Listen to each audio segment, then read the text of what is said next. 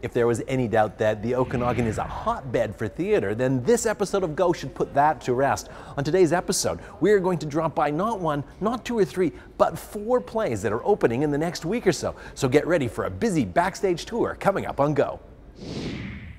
All right, now stick around. Coming up after the break, we're going to meet some of the cast and crew of Peter and the Starcatcher, which is the origin story of how Peter Pan and Captain Hook and all those characters came to be. Though the tide may turn against us, though too strong the tide may be, though each stroke grows heavy, though each breath is Now we're talking to Kale, and you're one of the folks that gets to play Peter Pan, right? Yes, I am. I play Peter Pan along with Will Oxtoby, and it's been a great role to share and learn different roles with. It's been really fun. Now this is a big show. That's pretty fresh off of Broadway and received a lot of acclaim. What does it feel like to be like one of the first high schools to be doing it? Well, knowing that this play has won 7 Tonys, it feels really great to be one of the first schools in BC to be performing it, and I'm really lucky to play Peter Pan, to be one of the first. It's really cool. Now we're talking to Christian, who, if you can't guess by this beautiful artwork on his upper lip, plays Black Stash. So who's Black Stash?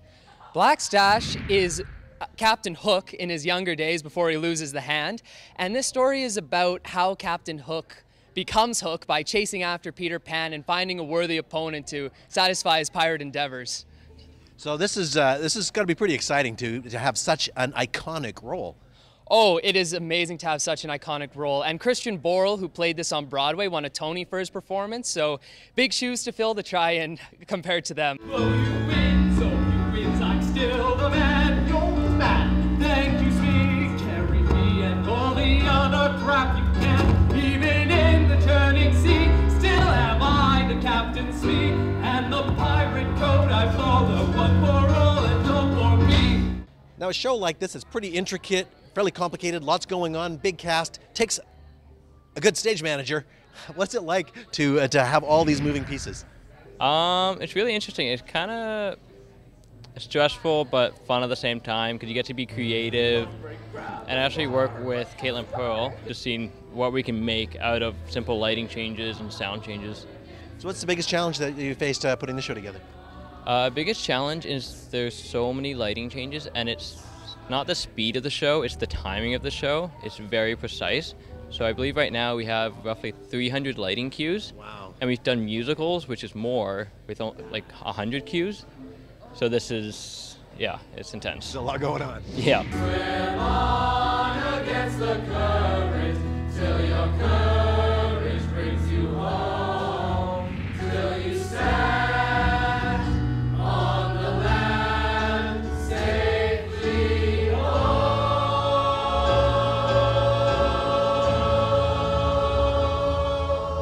I'm coming, Peter! Reach up, follow that rainbow, and your dreams will all come true.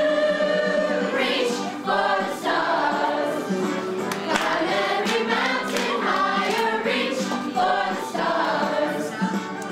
And now we've made our way down the hallway. We're still here at the Rotary Center for the Arts, and as you can see, there's an incredible set going on being constructed behind me. We're talking to Christine Daly, who is the director of Jack and the Beanstalk. That's coming up soon. Coming up soon. We're going to open on the 23rd of November and have 7 shows right through till the 27th of November. A couple of matinees in there. You know, we've got an energetic cast here all doing like this little bit of a vocal workshop. It's a vocal practice today as well as just going through the songs in the show so that we're all up to date. So now people are familiar, of course, with the story of Jack and the Beanstalk. What have you done to make it unique and different? Because you guys at TKS always put your own touch on things.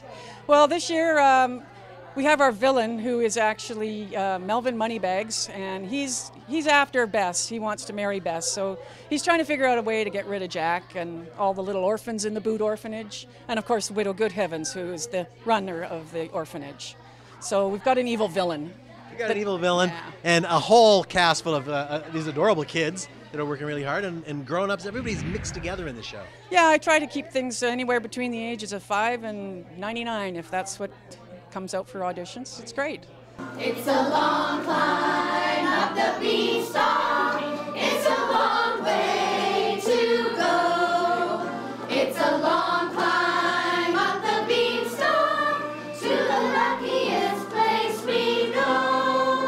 Why, hello there in TV land. How are you doing this fine evening? Yes, we are getting ready here to perform our great show called Yeti, the tale of the last remaining abominable snow beast. It is definitely a show that is very fit for children and something that should not be missed. Well, I promised you we'd be back here at the Yeti show, and now we're talking to writer, director, producer Bonnie Gratz. That's pretty impressive.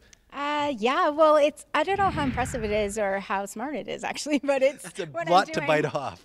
It is a lot to bite off, but it sort of happens that way. We're a small company and in terms of the operations, but a large company with the artists. So there's lots of artists that work with us, but there's sort of me, myself, and I that runs things. It is unusual, though, to also be the writer, which sometimes I write stuff, but it's a big challenge, yeah.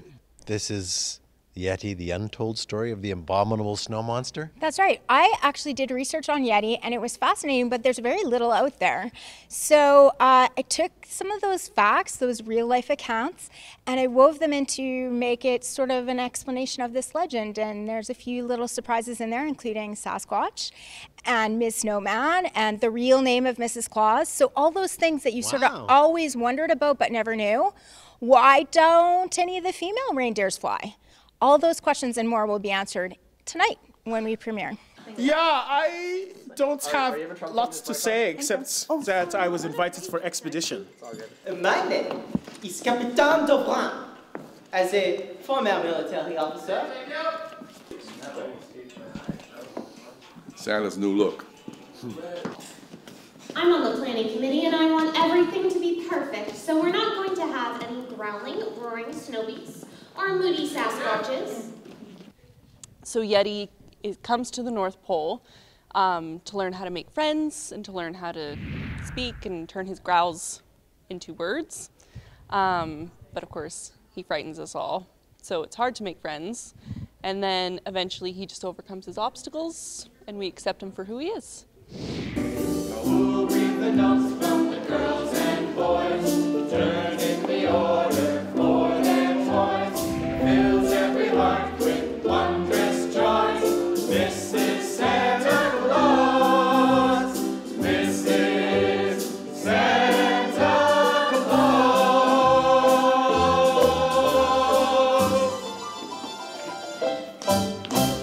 Yeah! It always reminds me of a really good feel-good holiday movie. So there's laughter, there's a little heartfelt moments, but overall it's just great fun. Come on down to the Mary Irwin Theatre at the RCA, the Rotary Center for the Arts, and join us for a fine performance. Thank you. As you can see, there's lots of great entertainment coming up here in the Okanagan. Don't forget, get out and support your local artists. That is it for the show. I'm Doug Brown. We'll see you next time on Go.